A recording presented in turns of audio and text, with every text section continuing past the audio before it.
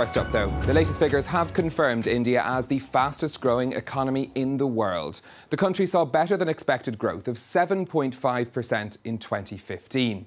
Now, India has benefited from low oil and commodity prices, but it's also undergoing an economic overhaul led by Prime Minister Narendra Modi. Shona Bhattacharya has more.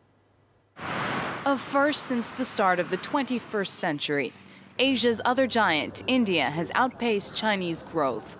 In 2015, India says its GDP grew by 7.5%, significantly more than its rival's 6.9%.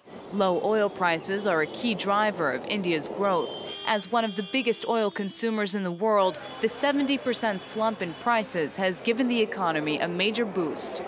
India is an oil importing country, and the drop in oil prices has benefited India quite substantially, not just because you've seen a drop in imports, and so your current account deficit, which used to be around 5% in 2013, has gone down to something like 1.5% right now, which is very good in terms of being able to manage expectations about the currency moves, etc., but also because it has helped lower inflationary pressures in the economy. So again, inflation was running over 10% in 2013. Now it's just about 5%. So clearly both of these together have implied less pressure on the economy, less pressure on